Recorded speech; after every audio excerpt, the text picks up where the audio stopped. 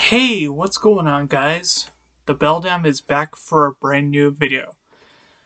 And this is going to be my first book review of 2023. And the book I'm going to be discussing is T. Kingfisher's What Moves the Dead. Now, prior to this, I have not read a single book by T. Kingfisher. In fact,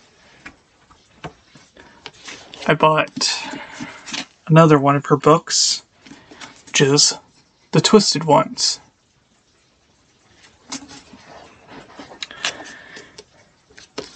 So, I don't know that much about her. I don't know that much about her writing style, but that's the thing I kind of like going to with these authors that are really new to me. I get to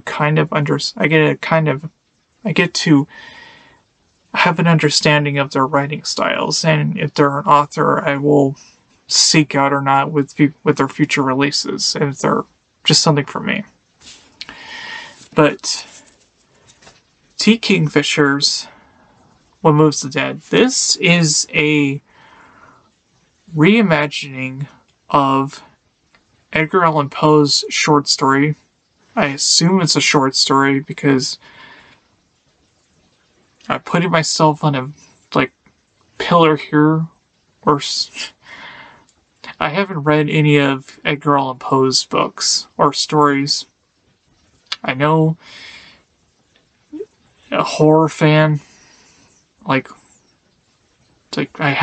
just haven't read any of his books. I mean, that's not to say I won't read his books. I will probably at some point. I just haven't read them. So, I'm just saying, this is a reimagining of The Fall of the House of Usher. And I'm going to review this specifically on its own. And all I know is that there are characters in this book that I know or heard. They're just a part of the original story by Poe, which is Madeline and Roderick Usher. So, what this book is about is a retired soldier named Alex Easton. They get a letter from their childhood friend Madeline. And by the way, I should mention that this character this book is set in 1890, but the character in the modern sense, they identify as they/them, but they don't use they/them. They use a different wording for their pronouns, but that's essentially what they are. So, Alex Easton, they get this letter saying that their friend Madeline Usher is dying. And so, they go out into this, I forgot I don't recall where, but they go to the House of Usher. And it's a very kind of, the descriptions of what it is, it's a very kind of swampy, murky landscape. The house is in disrepair, and there's something going on the water on this lake, some kind of fungi that's affecting the wildlife, and eventually it starts to infect everyone staying in the house. And this is a very small cast of characters in the story. But I'm gonna be honest, I wasn't really, the first half of this book, I wasn't really getting into it, the first 100 pages I thought were just I just thought the pacing was a little slow. But we're getting to know the characters and, the setting and but I just found it I found the pacing kind of dragging. And this book is under 160 pages. It's a very short novel. So even though they put Kingfisher puts as much as she can into like these characters, I really just didn't really get that attached to them.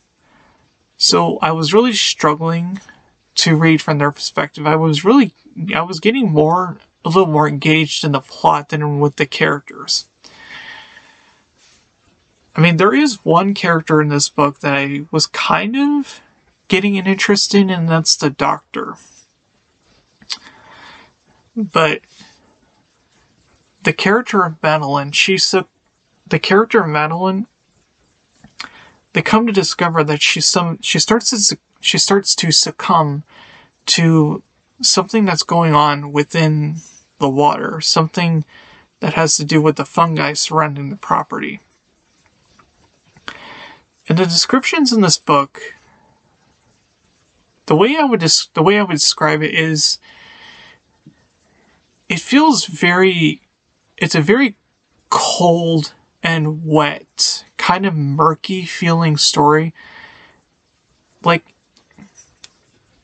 of whatever, like I couldn't attach to the characters, but I just found I found the setting really kind of, I felt this setting. Like, I could feel like how cold and wet this place really was, so I would applaud Miss Kingfisher for that. And it just feels so grimy in a way. This place is falling apart. And I think this book is a lot more plot focused than it is character focused, because we learn a little more. We learn about the characters, but this is a plot centered book. And there's just there's something affecting the wildlife, because they come across these hares that are surrounding the property. And as you can see,